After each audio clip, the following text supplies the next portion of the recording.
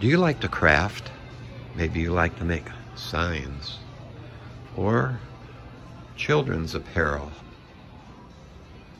possibly aprons or woodworking projects. Whatever it is that you'd like to make, stick around because we're going to interview the owner of Homespun Elegance, a craft store in Valley West Mall. They have all kinds of crafts that you can purchase. Hi, I'm Frank Hansen with Iowa Realty, and I'm here with Mandy Berkeley at Homespun Elegance in Valley West Mall. And thanks for being here. I appreciate it, Mandy. Yeah, thank you. All right. Can you tell us a little bit about the store? Yeah, so we're actually all Iowa handmade crafters. Everyone that's in the store has to live in Iowa, and it has to be handmade to be in the store. We have nice. a little over 40 people in the store right now who sell their items in here. Oh, you do? And so you're on a consignment basis? Yep, basically that's the way the structure works, yep. Yeah. And about how many square feet do you have here? We just expanded. I'm not exactly sure how many we have. I know we're a little over 3,000. Oh, wow. So as far as the storefront space. And tell me a little bit about some of the items that you have. It looked like you had some woodworking items and... Yep, so we carry a variety, excuse me, we carry a variety of things. We've got children's items from clothing to toys, doll clothes, to kitchen items, cups, signs, those kinds of things. Excuse me, I'm losing my voice. We have some sports items, woodworking, scroll saw, sewing items from blankets, quilts, those kinds of things. We have a large variety.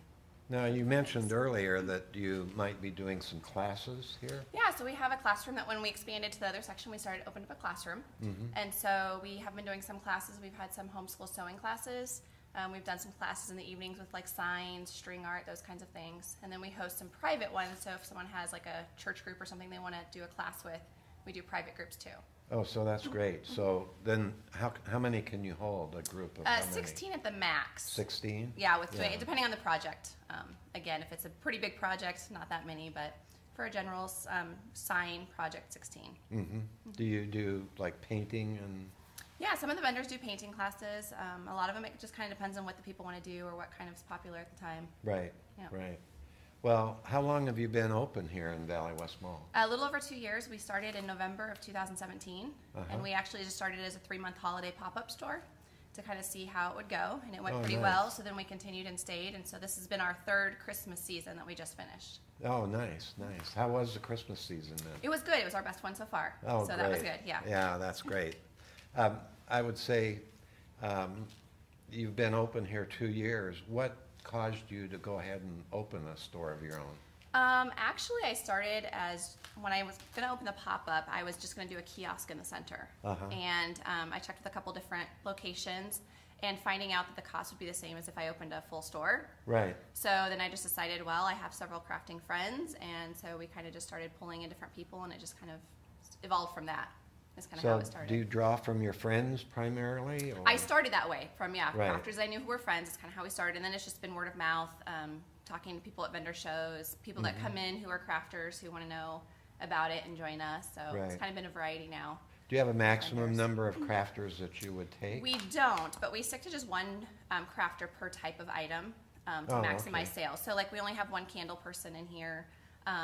We have just one person who does the woodworking as far as the building stuff. We have one scroll saw person. So just to maximize sales, we just have one person per type of craft in here. Nice. So yeah. Well, thank you very much for doing the interview. I appreciate it. Thank you. What we are trying to promote here is for people to shop local, and I have a website, Park Bench, that covers West Des Moines, Clive, and Windsor Heights, and we're promoting people to shop local and get to know the people that live and work in the community. So if you get an opportunity, go on to parkbench.com/West Des Moines to find Mandy's interview. But with that, I'd just like to say thank you again, and hopefully we will get a lot of people coming in. Yeah. All right.